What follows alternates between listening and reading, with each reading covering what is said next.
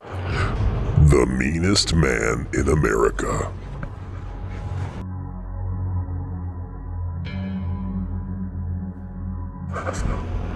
One of the most depraved serial killers the world has ever seen.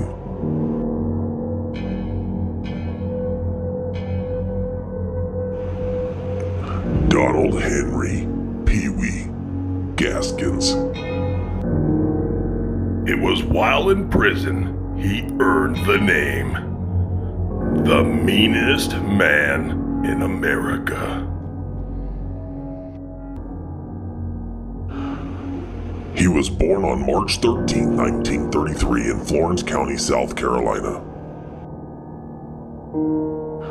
At a young age, Gaskins was teased and given the nickname Pee-wee as a result of his small body frame. Violence and ridicule followed him from his home. Gaskins dropped out of school at the age of 11, which is when he started breaking into homes, robbing them, hiring sex workers, and sexually violating other children. He drove a hearse with a bumper sticker that read, "I haul dead bodies," and it was actually true. He would use a hearse to move and dispose of the bodies of his victims.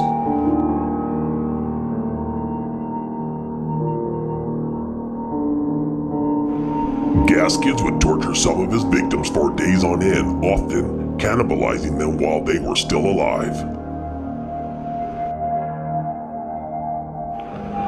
Forcing the victims to watch while he ate parts of their body, and sometimes forced them to eat their own body parts. His niece Janice, 15, and her friend then, 17, both of whom he beat to death after attempting to sexually assault them. Gaskins murdered and buried his victims in his very own private cemetery.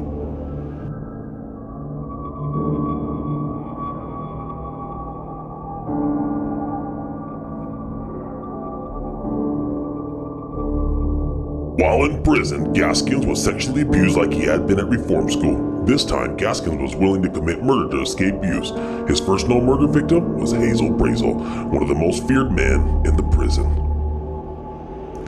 While incarcerated in the high-security block of South Carolina Correctional Institution, Gaskins killed a death row inmate, Rudolph Tyner.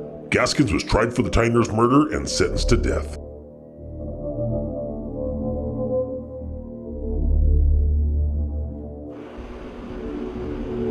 When Gaskins' body shop was robbed, he killed the two men responsible.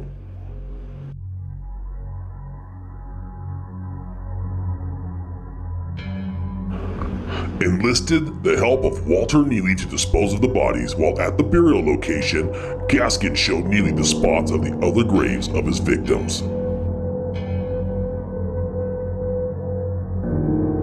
Gaskins was arrested in 1975 when an associate confessed to witnessing him kill a 28-year-old man and a 15-year-old boy. He later led police to the bodies of 8 more victims.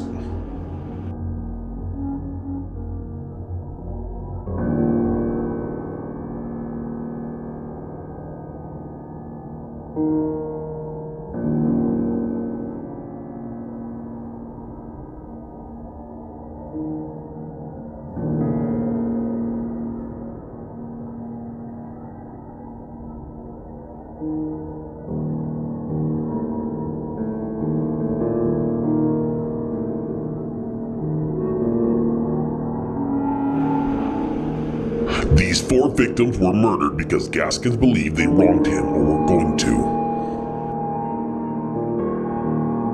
One of the people who considered him a friend was 23-year-old Doreen Dempsey. Doreen, an unwed mother of 2-year-old baby girl and pregnant with a second child, decided to leave the area and accept a bus ride from Gaskins.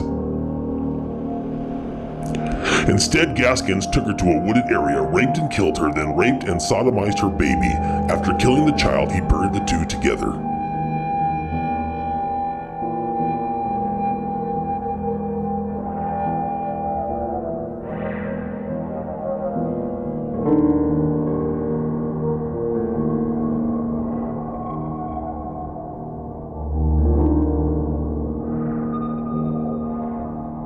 the age of 58, he was pronounced dead by electrocution at 1:05 a.m. on September 6, 1991. In the book, Final Truth, Gaskins said of his ability to kill, "I am one of the few that truly understand what death and pain are all about. I have a special kind of mind that allows me to give myself permission to kill.